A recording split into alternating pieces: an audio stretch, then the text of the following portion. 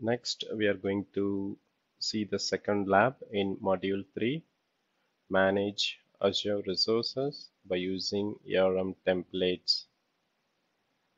So in this lab, we are going to see the first mod task, which is review an ARM template for deployment of an Azure managed disk. So in this task, we are going to create an Azure disk resource by using an ARM template. So first sign into the Azure portal and go to the resource groups. In the list of resource group, select RG1 and here under the settings, click on deployments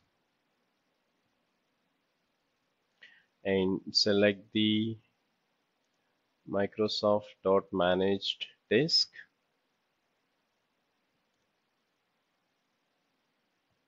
and here click on template.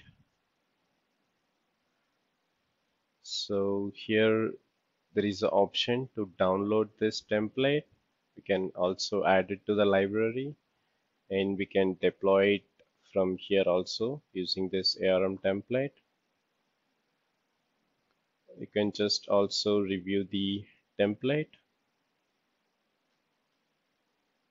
the schema, content version, and the parameters that use in the resource and the resources, location, tag, properties.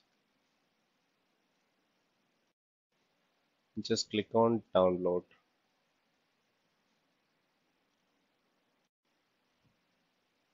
So click on input and just make a note of the location, which is East US. So we need this information in the next task. So the ARM template has been downloaded and we are just going to extract this.